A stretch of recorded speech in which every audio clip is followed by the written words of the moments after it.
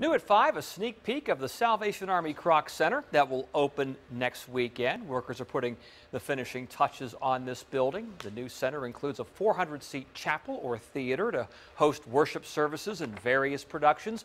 There are new classrooms and rentable party rooms, and if that wasn't enough, the building houses a new gym with a pool, water slide, and lazy river. The center is on Ballantyne Boulevard in Norfolk. The goal here is to help enrich the nearby community. The Salvation Army spent 2 years building this, and it officially opens the weekend of April 24th, not far away.